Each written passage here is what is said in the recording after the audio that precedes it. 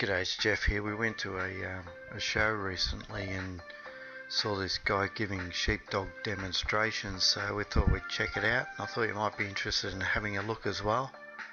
Anyway, you could probably just imagine that this guy here, he's got this dog, and out on the farm there he's got hundreds of sheep to deal with, and he's probably got more than one dog to help him move these animals around, because like us slow humans can't quite react as quickly as what the dogs can when the animals need to go in a certain direction. Anyway, this pen here, they've got him moving into there. It's a bit of a funnel situation, and the guy was saying that at the end of the funnel there they would stop them there and give them some medicine to prevent them getting parasites and disease and what have you. So he just gets his dog to move these sheep forward up the funnel, because they must be a bit afraid of moving into enclosed areas, I guess.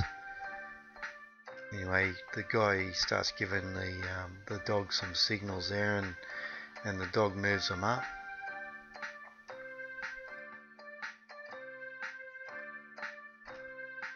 He's given the dog there another signal there, because the front one's not doing exactly what he wants it to do, so he gets the dog to go up the front there and move it along a bit further.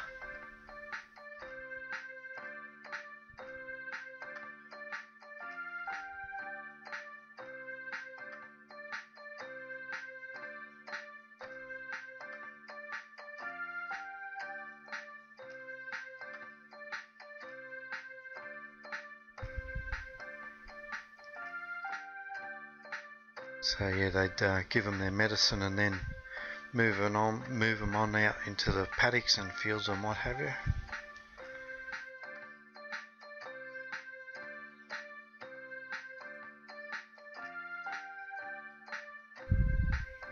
Anyway, I guess these sheep are looking at this dog thinking, oh, that's a big bad wolf, we don't want to be eaten by him.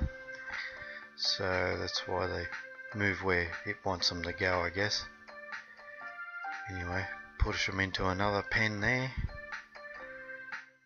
and this, at the other end of this pen, it's like a bit of a sorting gate.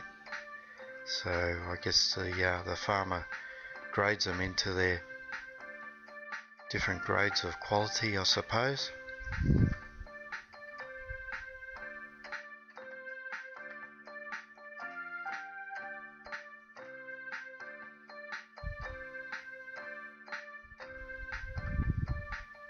So moves them forward. So lamb roast, lamb chops, lamb chops, lamb roast, lamb chops. I guess that's all good fun. I hope you enjoyed that, and I'll see you next time. Bye now.